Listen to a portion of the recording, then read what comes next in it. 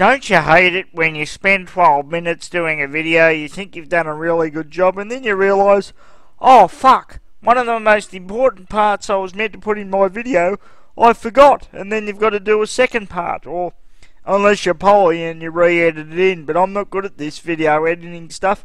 I'm good at audio editing from the boxing journalism days using AVS audio editor, but I'm not too good at this video editing stuff, so I'll just add this part in.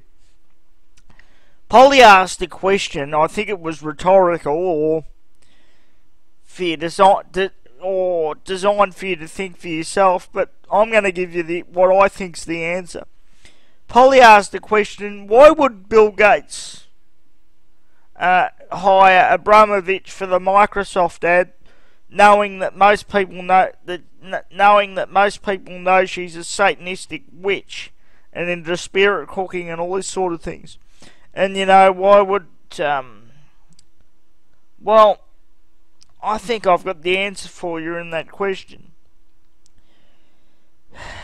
I think it's part of the Illuminati code and the satanistic code and the code of the occult and the all-seeing eye and everything like that, that these people have to show you in one way or another what they're doing. They can offer you tricks, they can offer you inducements, they can seduce you and everything else, they can lie, but they have to give you an opportunity, if you look deep enough, to see what they're doing.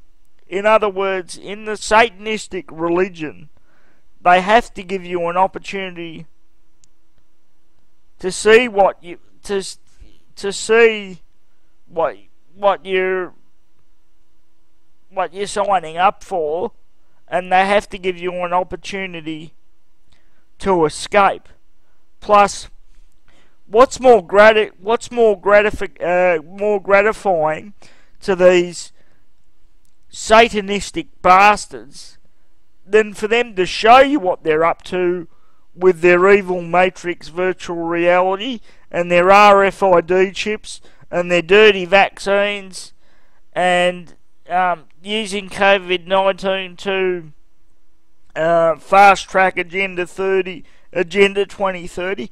What's more gratifying for them than to show you what they're up to, and for you to still submit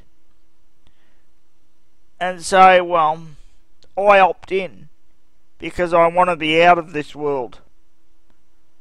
Can be nothing more gratifying for them to show you what they're up to and for you to still accept the terms.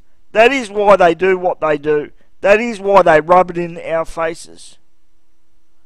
And I'm here to tell you and everybody else, I do not accept those terms. Ladies and gentlemen, that is all.